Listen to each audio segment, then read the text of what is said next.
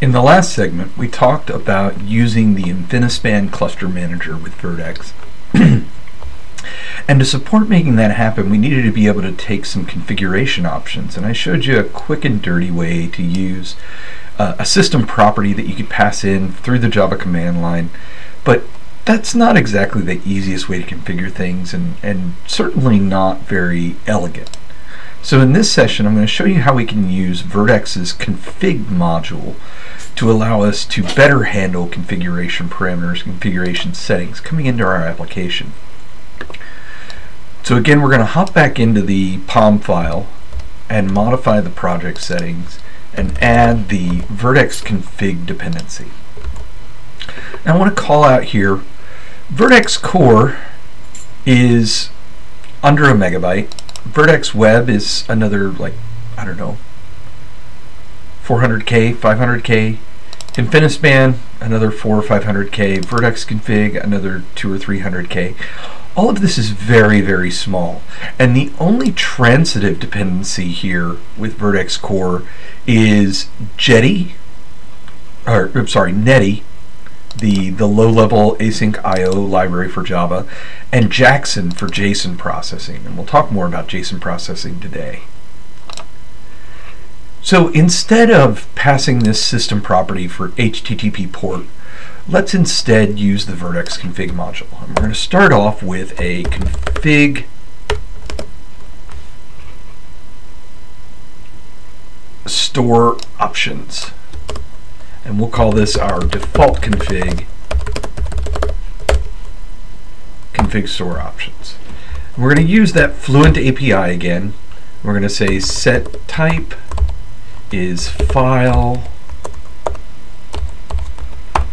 set format is JSON, set config new JSON object dot put path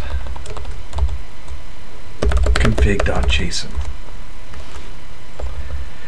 So what we've done there is we're telling Vert.x that we want to have a new config store that is a file in the format of JSON, and the path to it is the root of the class path config.json. Now we could put a real path here, you know, some path to config.json. But for our default, we're just going to bake that JSON directly into our application. And so over here in our resources directory, we're going to create a new file, config.json, and we're going to give it an HTTP key that has a port field. Pretty simple JSON, nothing special here. But we could continue adding configuration options to this. Now, we've configured the config store. Now we need a config retriever. So we'll set up our config retriever options.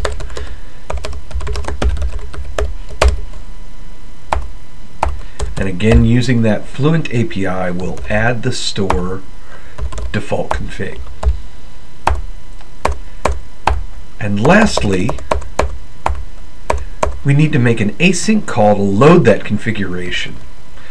Now, we could have multiple configuration stores and add more than one store to this config retriever options. And what would happen is the first one loaded would be all the base configuration. Every subsequent one in order would override any matching parameters in the lower level configs. So if we had, for example, add store some other and dot add store yet another, and yet another had an HTTP port value, this one would take precedence over any of the ones previously. Moving back to our config retriever, we're going to say config retriever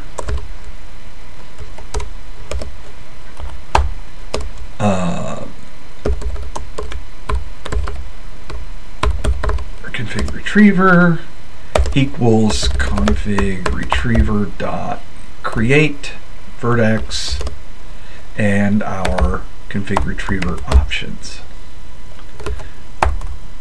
And to actually do the retrieving, we say config.retriever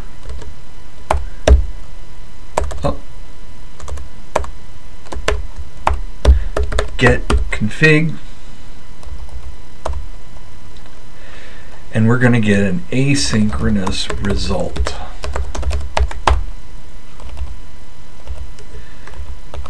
Now, because we won't have the config until we're inside of this block, we need to move our create HTTP server call, and we also need to say if async result succeeded, and only if it succeeded are we going to try to provision our HTTP server. Else, well, figure out what to do here. So at this point we should get a JSON object from the async result method, and we can get the HTTP portion of that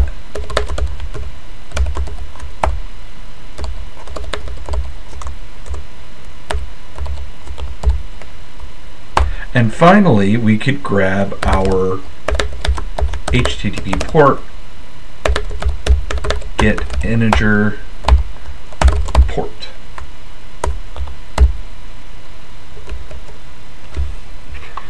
The problem we're going to have with this is that this method, this start method, is going to go through here, and this is an asynchronous operation. So this may or may not immediately execute as soon as we hit this code path. In fact, it's going to jump over, and the application is going to assume that everything is happy-go-lucky and running properly at this point, even though this may not have resolved yet. So in Vert.x we can specify a different start method signature where it takes a promise.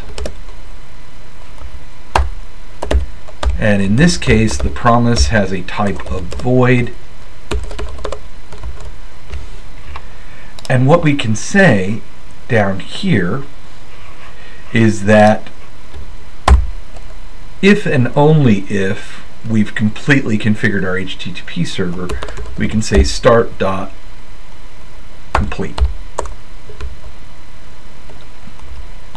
And to handle our error here, if there is one, we can say start.fail,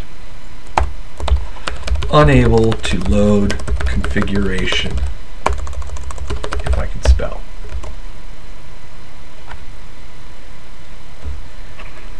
And with that, we have a configuration management system added to our Vert.x application.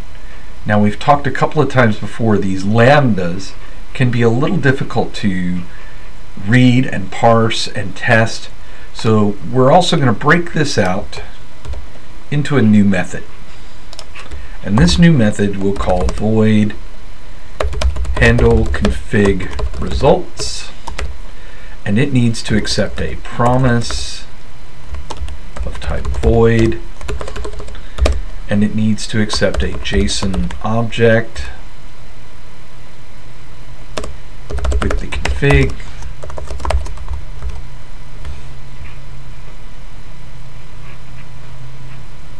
oh, actually no, it's not a JSON object, it's our async result of type JSON object. Async result. Oh, and we also need to bring in our router object. So our router. And how do we call that here without making a huge mess again anyway?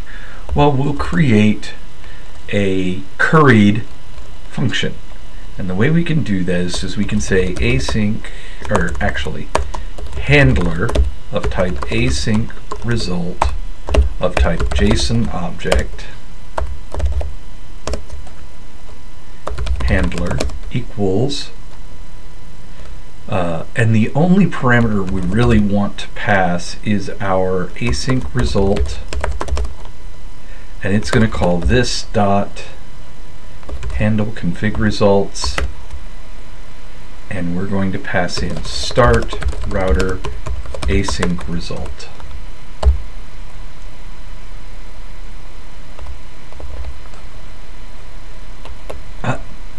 We forgot to import handler, and then we can just put a reference to that handler right there. So basically this lambda is being assigned to a variable, and we're passing that variable here. But at this point, this method is completely testable, this method is completely testable, this method is completely testable, and so on down the road. Alright, let's check and make sure that our configuration loads. So we'll run maven, clean, compile, Vert.x, run.